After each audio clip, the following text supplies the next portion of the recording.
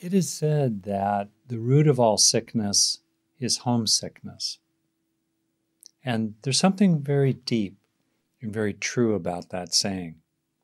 This year, we've been exploring often the theme of refuge, those places or people, activities, ideas, experiences that help us feel protected and nourished, places where we can go for sanctuary, uh, literal places. I was recently in Joshua Tree National Park, one of my own personal deep refuges. And also, sometimes these places are more internal states of being, such as a sense of calming or the knowing that there's a lovingness in your own heart, or that others, or at least one other person, do appreciate you. These are refuges for us. In effect, going back to playing hide and go seek, one of my favorite games as a kid, when you finally make it back to the home base and you touch it before they tag you, ollie ollie oxen home, free free free. You're home.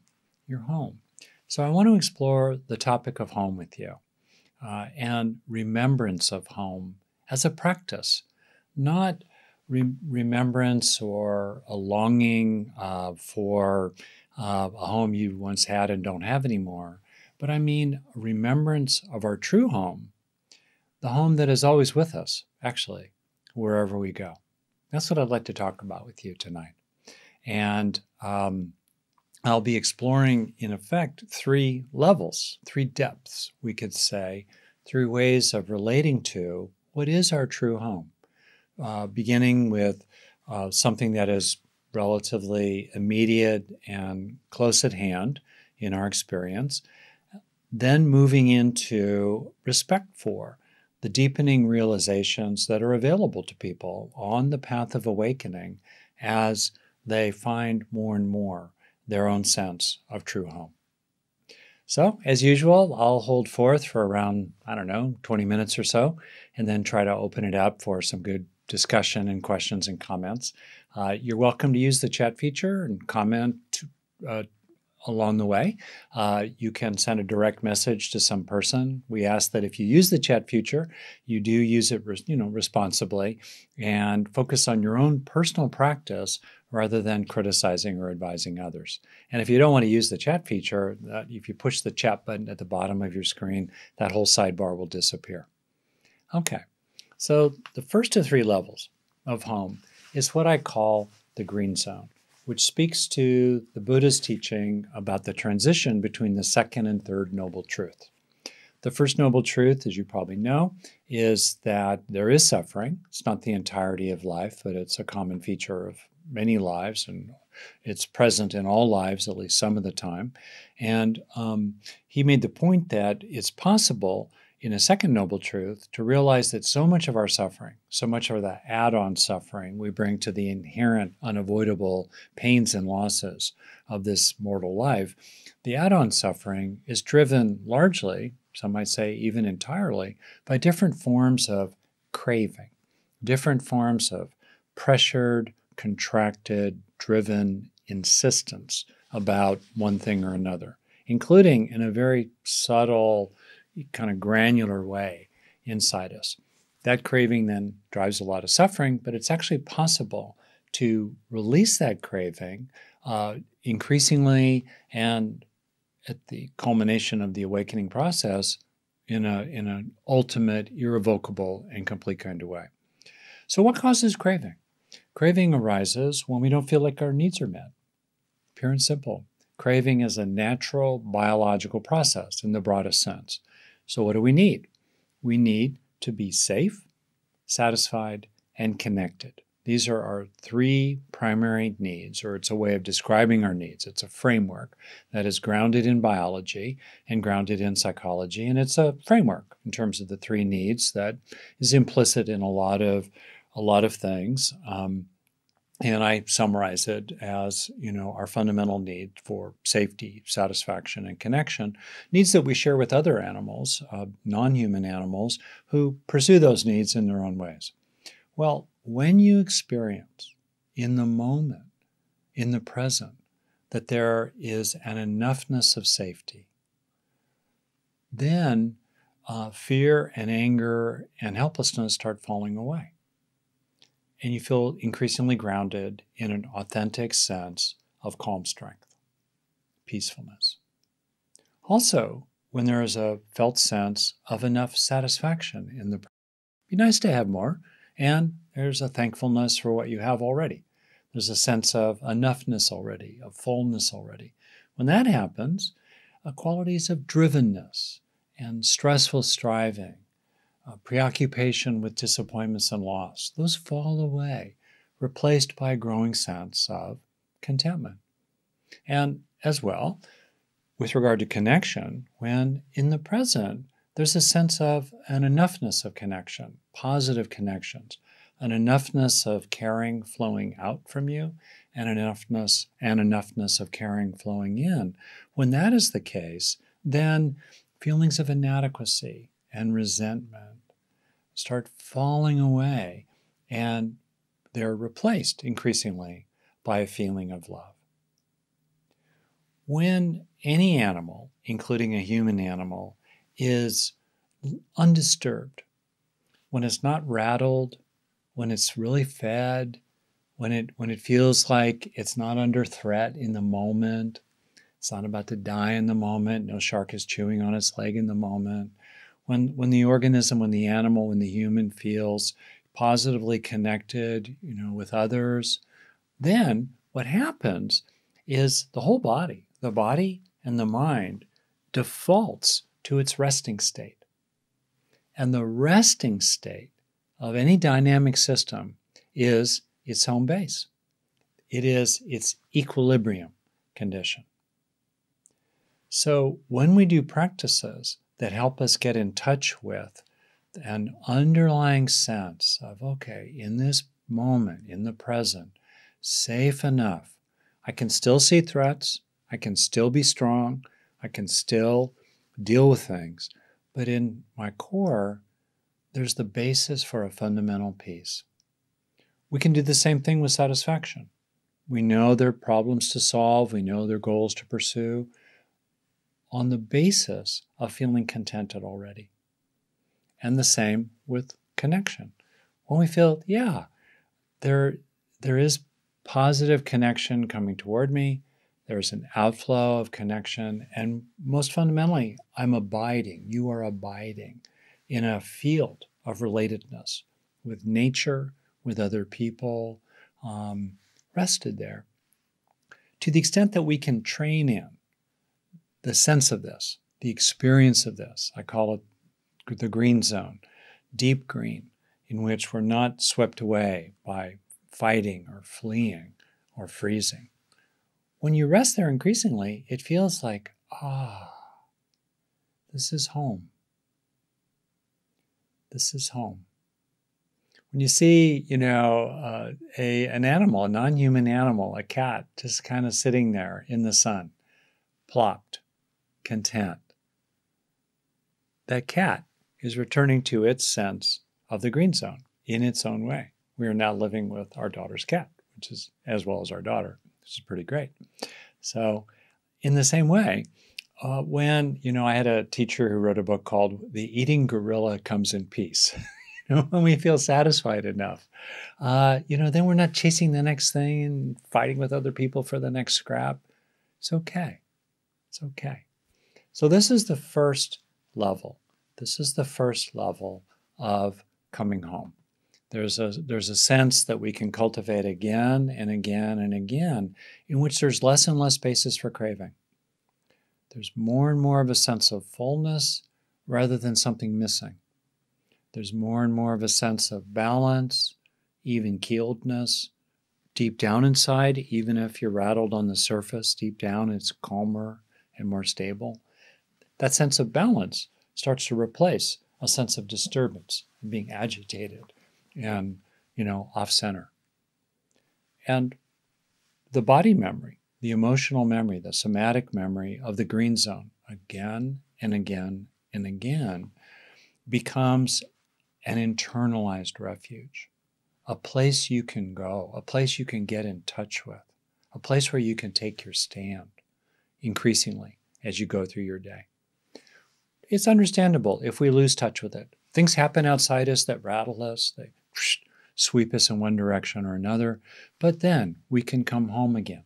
We can recover within some minutes, hopefully within some days, and again, we get in touch with this underlying sense of peacefulness, contentment, and love, undisturbed, untroubled in the core of your being. That's the first kind of home. And the cultivation with practice of the sense of this again and again and again is incredibly useful. It's the basis, in my view, of any kind of deep Buddhist practice, certainly, and practice, I think, in other traditions too. And also, it's the foundation of resilience. To have a deeply internalized, hardwired, somatically grounded sense of calm strength, a sense of having enough already so they don't feel desperate in terms of satisfaction, and also an internalized sense of an unconditional decency and lovingness and compassion for yourself. You know, these are incredibly useful resources for the most messed up day of your life. Okay. So someone wrote me, and it's a really important question. I'm not at all talking about positive thinking. You know, let's be really clear. The Buddha developed his teachings, and I'm essentially talking about the teaching of equanimity. And I'm grounding the Buddha's teaching of equanimity in an evolutionary neurobiological framework in terms of our fundamental needs, right? Well, those teachings arose 2,500 years ago when times were really hard for most people. Women were oppressed, slavery was common, brutal wars happened all the time. There was no sense of civil society as we, aspire to it and have some beginnings of intimations of it today. It was tough. It was not some kind of pie-in-the-sky era. And here, too, the Buddha was talking about an unshakable deliverance of mind, an unshakable sense of peacefulness, contentment, and love that was not contingent on external conditions. So to be clear, now, of course, if someone loses 4 family members to the coronavirus, initially there's going to be what the Buddha called the first starts. The sorrow, the loss, maybe the outrage, the sense of helplessness, the second guessing of yourself, any and all of it, desperately trying to figure out what to do now, all of that. Okay, those are the first starts. But those first starts, the inherent unavoidable sense of sorrow or shock or dismay, or, you can think of other examples where we're dealing with really tough things, we can feel them, but do we need to be agitated in our relationship with them? If there is great sorrow, do we need to be agitated in our relationship to the great sorrow? Or can we simply feel the great sorrow without adding a lot of crud to it, like getting angry at all kinds of other people, for example? That's really possible.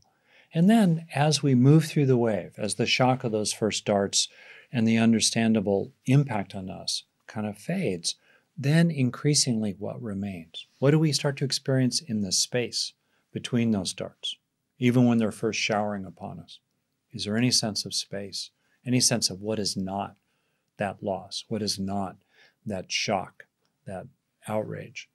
Initially, we can have as we train more and more, when things happen to us, we hold on to that underlying sense of a deep fundamental peacefulness and worth and good-heartedness. And even if we can't stay in touch with it at the beginning, we can increasingly return to it, especially with practice and internalization again and again and again of that felt sense of being at home, being okay, here and now. Okay. So that's the first level of home.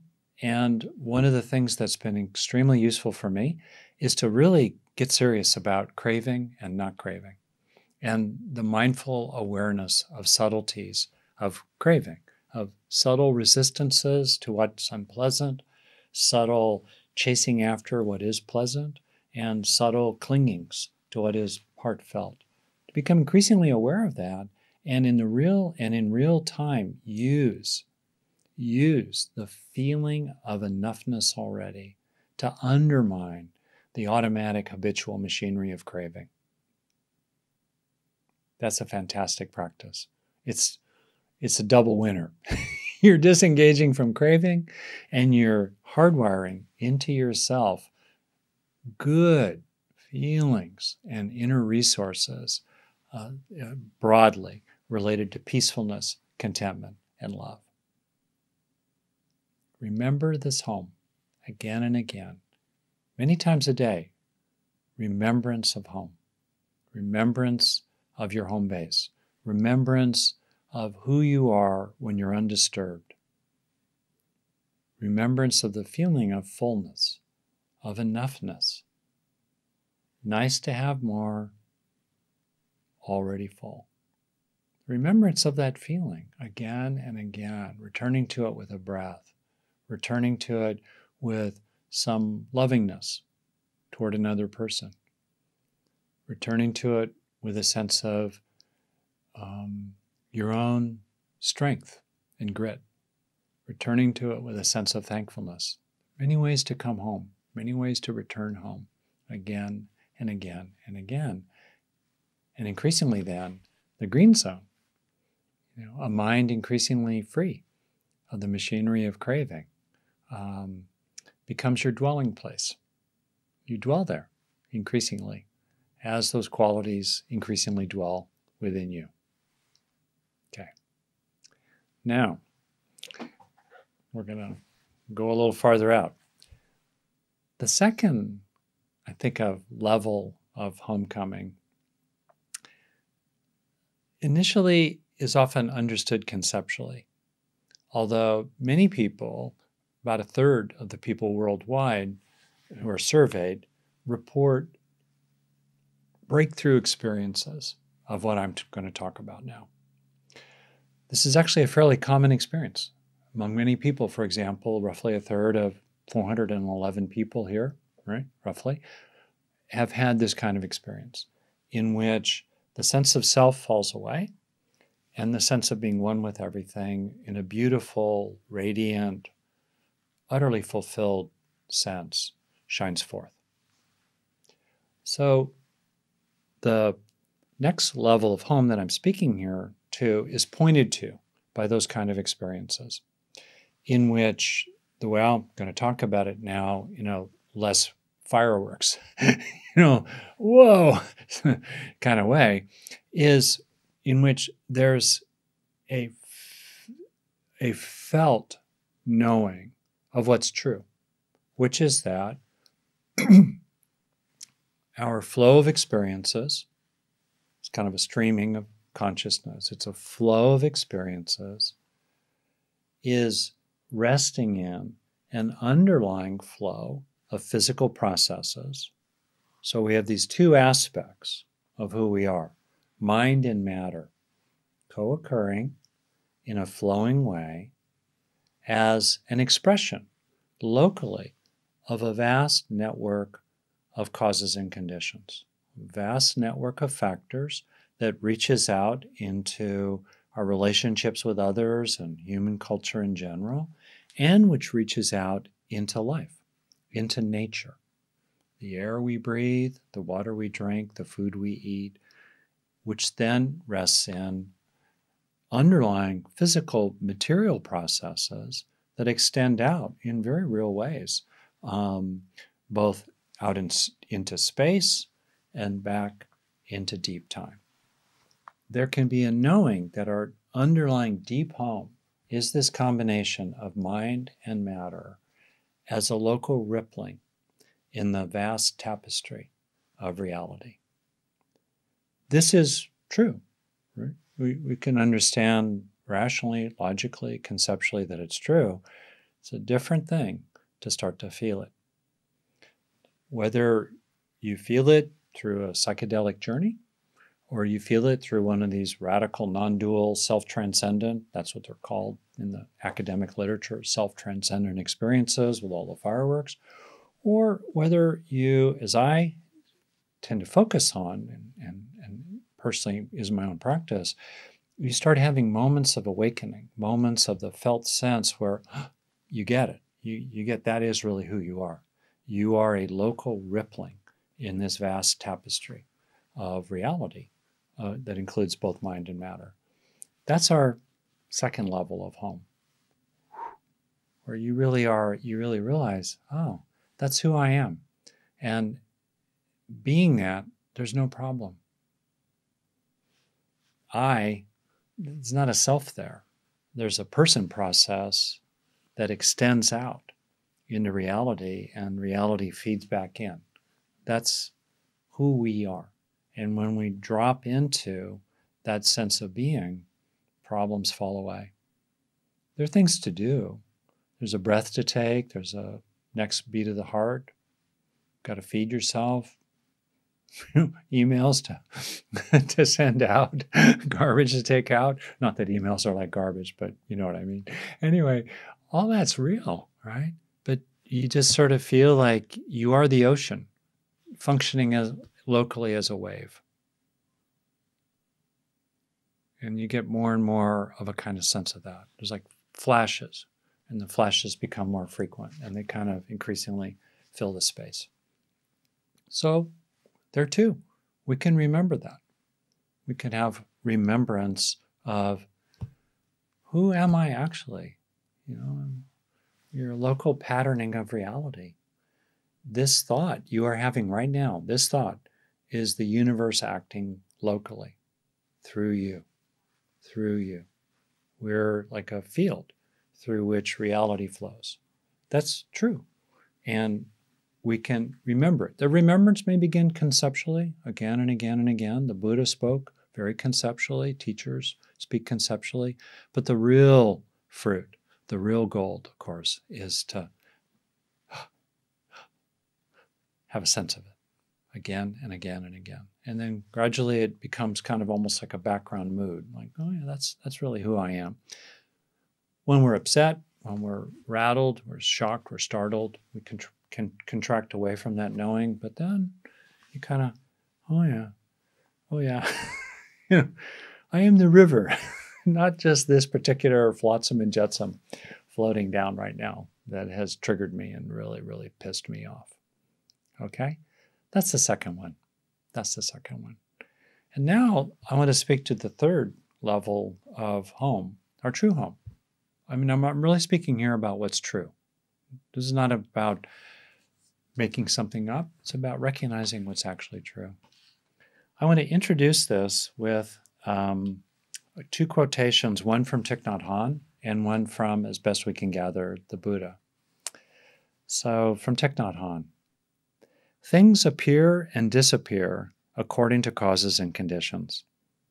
The true nature of things is not being born and not dying. Our true nature is the nature of no birth and no death, and we must touch our true nature in order to be free. This is the deepest level, the deepest possibility.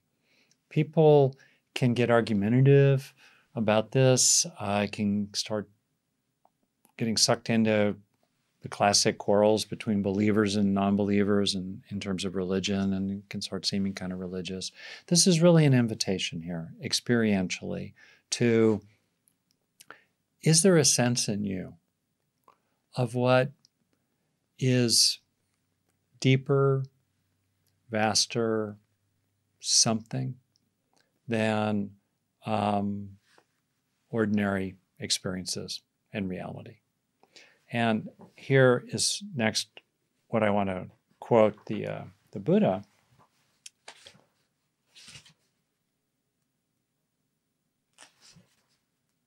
Bear with me.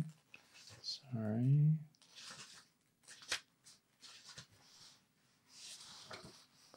Wait a minute here. Hang on one second.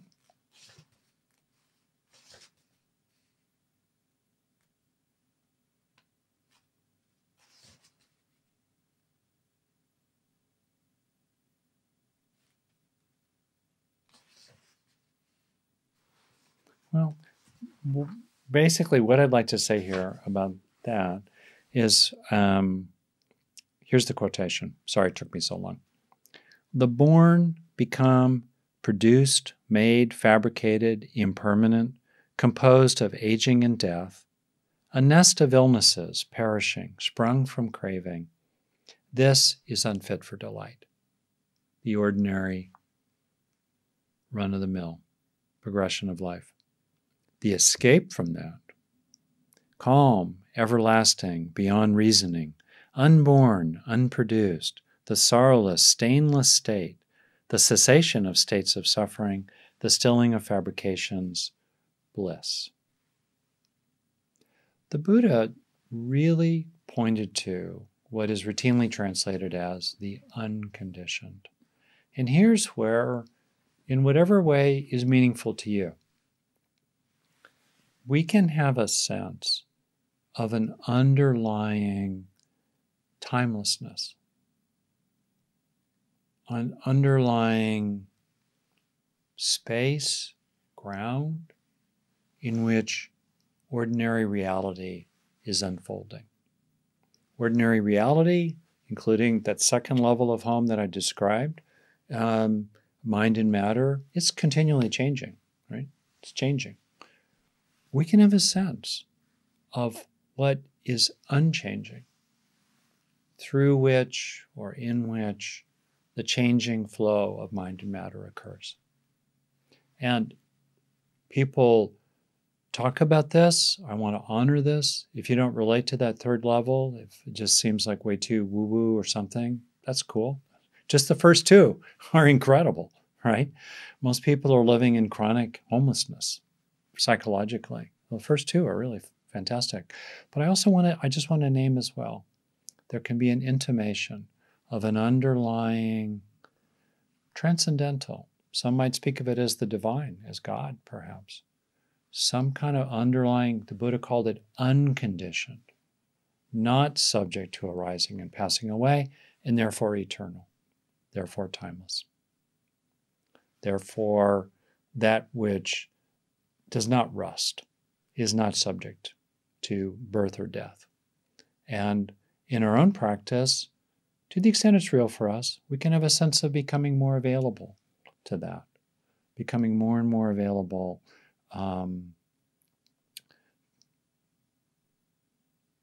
to the ultimate, to the absolute, to the mystery. And if you care about this, there can be a sense increasingly of being rested in that and lived by that. That's past that, words fail. So I see a question coming in about the second and third. For me, the second and third are quite different. The second sense of home is a recognition essentially of being allness. We are a local expression of everything in ordinary reality, right? So there's a sense of oneness, allness within ordinary reality.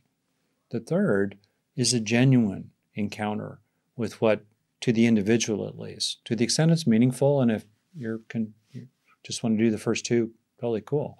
But the third is really about something that's meaningfully transcendental, distinct from ordinary reality. And for many people, that is a very, very, very important part of their own personal practice.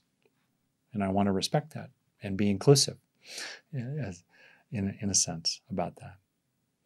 Okay, so just to bring it to summary, and then let's open it up here. Remembrance. Remembrance. It's sometimes said that the most important thing to remember is to remember the most important thing. Multiple times a day, the remembrance of our own deep nature, because home is our nature in the deepest sense. It's where we go when we're undisturbed. It's our equilibrium condition, when we're not rattled and shaken, right? So first level I'm talking about here is the sense of most of the machinery of craving falling away as you feel in the moment, peaceful and content and warm-hearted in the moment. Then a deeper sense, if you will, or a different, a deeper sense of basically just being a local expression in the rippling of reality, just a rippling of reality, part of everything. That really is who we are. And then third level, some sense perhaps of a timelessness, a possibility, a spaciousness, maybe a transpersonal consciousness, perhaps a lovingness somehow that seems beyond your own. Okay. But more than anything, home, like in Alice in Wonderland? No. The Wizard of Oz, right? A different kind of exotic journey. The Wizard of Oz, where Dorothy would like click her heels and, oh, home. We want to come home. We all want to come home. Okay. It's just that simple sense. Thich Nhat Hanh talks about it. I am home. I am home. The feeling of home. I remember reading Suzuki Roshi, a great Zen master. He was asked once, "What is enlightenment like?" He said, "It's like the feeling of home. The feeling of home. Finally at home." Okay. So I see that question has come up. So in most cases, I'll take questions or respond to things through the chat. It's just more efficient that way. But I see that Madison has raised her hand. And so Madison, if you want, I'm going to unmute you, or I think actually you can unmute yourself. I have to move through the screens. So Madison, do you have a question? Do you want to unmute yourself? Sure. Can you hear me? Great. Yeah, definitely. It's lovely to hear you. It's completely calming. I don't know. It's a comment for a response. Yeah. I've noticed that when I walk the hills in San Francisco, I am completely free most of the time, with a couple of rippling judgments about who I might see along the way. There's a sense of, wow, I was made for this. I absolutely love it. If the day is sunny and I'm looking at the bay and I'm up in the hills, it's great. And I had that for a couple of hours today. That's really good. That's really good. Utterly fantastic. And you want to, obviously, as you know, slowing it down, taking it in, letting it land. So increasingly that kind of gets woven into you. Good. Love it. The rest of the life is the what ifs, the struggle, the insecurity, the aging, just rage about the aging and the pains and the aches and the thises and the that's and the threatening people when it gets too painful. I'm out of here. I'm just gonna take my life. I'm not gonna do it. And so I'm in that state much of the time. And then when you said the third thing, the unconditioned, I realized that I've had these friends who have died. And when I remember them, I feel this deep sense of love, like, oh, that could be the timelessness. Maybe when I remember loving these friends, that's the timelessness. But it's normally I'm in that second boat, the boat that's, I don't like this, I'm angry about this, I have to fight with this. And so I'm aware of those different states, but it's very hard to spend more time living in any one of these three homes, other than for the hour that I might do meditation on a given night. So I'd love to know maybe what you have to say about that, because I feel like, yeah, I get what you're talking about. It's just I don't live there very often. Yeah. Well, thank you very much, Madison. And I think you probably named experiences that many, many people have, me included, and I really appreciate you doing that. It's normal to be triggered. We get triggered. Something happens, our body hurts, we get triggered, and then there's a reaction to the first thing that happens, and then there's a reaction to the second reaction, and then, okay. The question becomes, within a minute or two, if not even sooner, what are you feeding? Bottom line, what fire are you putting logs on? You being each one of us. Okay? We get triggered, we get rattled, but then the question becomes, am I feeding it? Am I getting into it? Am I revving it up? Am I cheering it on? Yeah, yeah, yeah. Am I pulling in other grievances? Am I ruminating on it? Am I just circling it? The Buddha used the metaphor of a dog chained to a stake. The dog might move around, but it's fundamentally attached to that particular stake, and we're not free, right? Or is there some kind of effort to disengage from fueling the anger, fueling the resentment, and forcing attention? We control our attention. We have control over our attention. And at a point where you realize, I'm just getting into this angry complaint, helpless anger, doom. I'm screwed. And that's not good for me. Then I have a choice. Do I keep feeding it? Or do I start shifting my attention when I realize this is no longer productive? I start shifting my attention to other things. And that's the fundamental question of practice again and again. And with repetition, we develop an increasing habit of almost like a gravitational pull that draws us more and more rapidly and more deeply away from those old habitual negative preoccupations. That's a long process. I know you, Madison, we know each other, we're friends, and you've been practicing a long time, and you know what I'm saying is true. But it really comes down to kind of a gut check. Which wolf do I feed? Right? The two wolves story. And that's kind of it. And there's no replacement for disengaging food from the wolf of negative reactivity. And there's no replacement for feeding the wolf of peacefulness, contentment, and love. I would say that. And then the other thing, of course, is that in general, it's really important to have a minute or more a day when you come home. If there's one thing that I think is like a takeaway from this, if you're not doing any kind of practice in which you have a fundamental experience of home, at least a minute or more a day, that's a lost opportunity. It's sweet to come home, to feel that. And what starts to happen too is you like being home. In yourself, you like that sense of, it's not, necessarily the world's greatest moment, but in this moment, at least, there are places inside me that are more at ease, right? And I think also getting in touch with our own warm-heartedness. I've really come to find that is a very important thing, including, Madison, for you. You have a huge heart.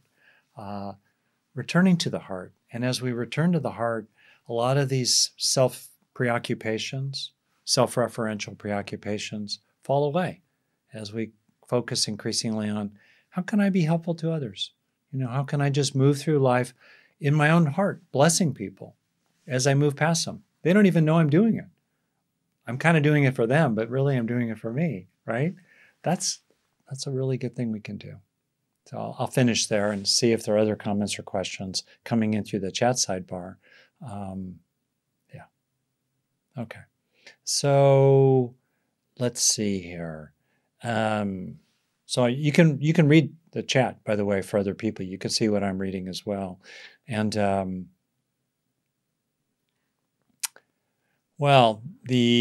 I'm getting questions about that third level. Of course, it's the coolest level in a way. It's the ultimate. I would encourage you, if you don't mind, check out my book, Neurodharma.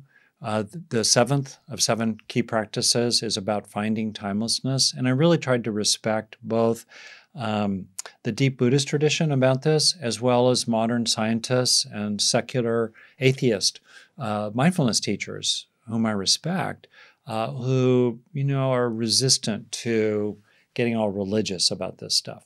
So I would, if you're interested in my take on this territory, and including what might be happening in the brain as we approach an encounter with timelessness, I would encourage you to check out that 7th practice, Finding Timelessness, in the Neurodharma book.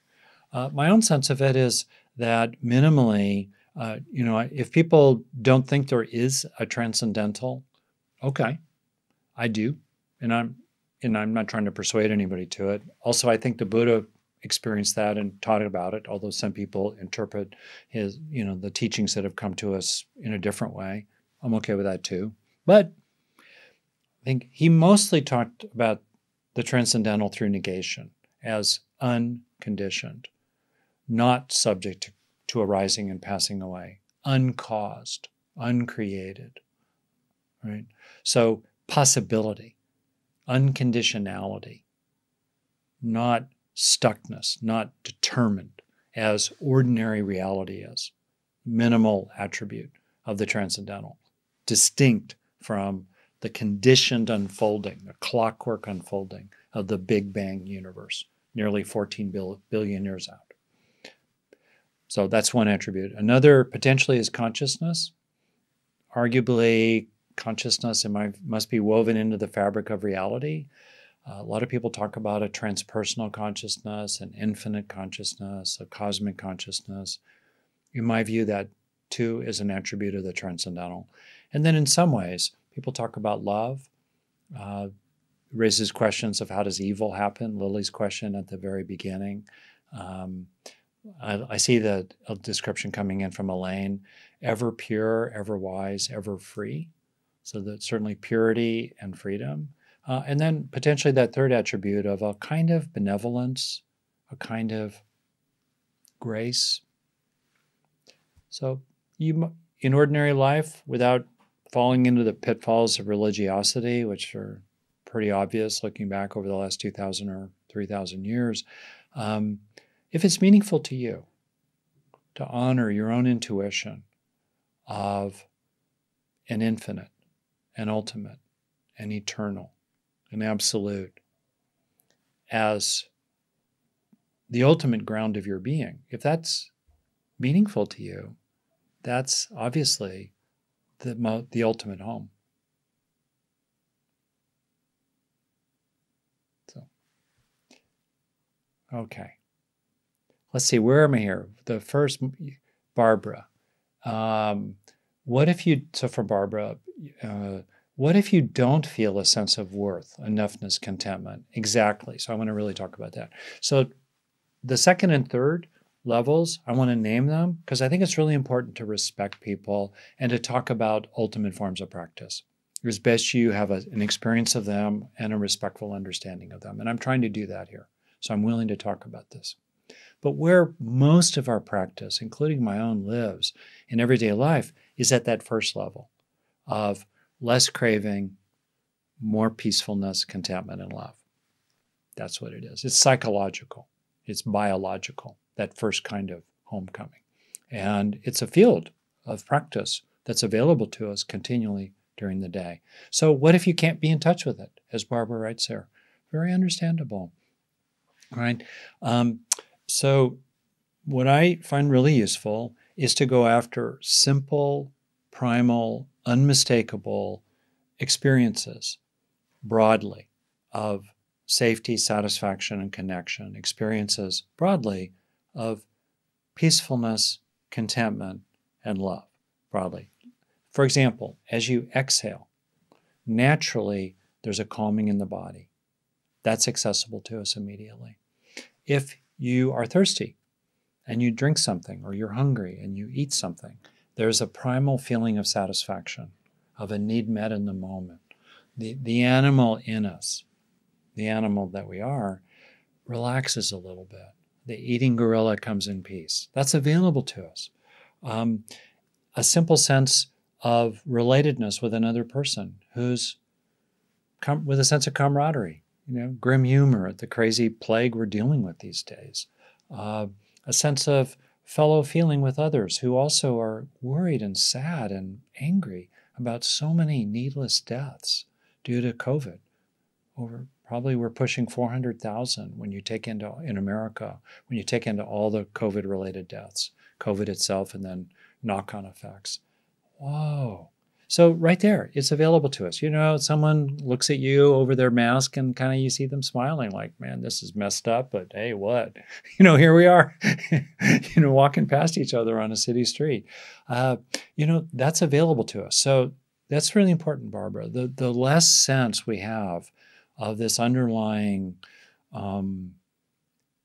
wholesomeness and homeness in us, the more important it is to look for ordinary, simple, undeniable experiences of it, and then bring a big spoon. Really, really take them in again and again and again. Right? So that's our real home, and as we have a sense of the immediate validity, it's self-validating. It's clear in your own experience that as you breathe, you can feel calmer. As you get in touch with a sense of your own strength, your own grit, right? I see, Barbara, for example, that you persisted in getting this question out because it got lost in the chat. All right, there's some determination, there's perseverance there. As you get in touch with that, naturally you start feeling safer. That's available in everyday life. So really appreciate those. And then if you want, do a formal practice for a few minutes before bed. It's a common practice for me, or when you first get up, to kind of reestablish that sense of a basic sense of calm strength, basic sense of thankfulness for what you do have, and getting in touch with your own good-heartedness. Just that. Bing, bing, bing. Getting in touch with it, stabilizing it, dwelling there, and then getting out of bed and meeting your day. That's available to us all. And what happens is the goodness and the healthiness of this sense of home is self-validating. It's obvious that this kind of home is a good one. Maybe the home you grew up in was not such a good one. Mine was mixed pickles, as the German proverb has it. I lived in Germany for a year. Mixed pickles, some good, some bad. That was the home then. But this innermost being, in which we feel relatively at ease, relatively okay, that feels good, and you can trust in it. Okay, so a lot of material here. The simplest that I would keep encouraging you to is: are you practicing at all a remembrance of home? What's the feeling of home for you? In your words, maybe words that are different from mine, metaphors that are different from mine. What's your feeling of home? And then, as you can you come home? Can you come home many times a day and rest at home, and then move out into the world from this sense of home? Engage the world from this sense of home. So let's sit with us for a minute or so as we finish up. Knowing also that the more that we feel at home in our own body, at home in our own life, we become a refuge for other people as well.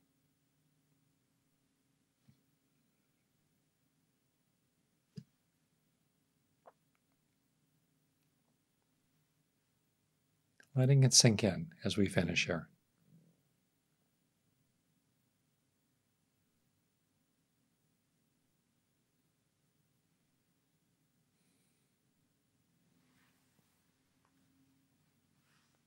Thank you.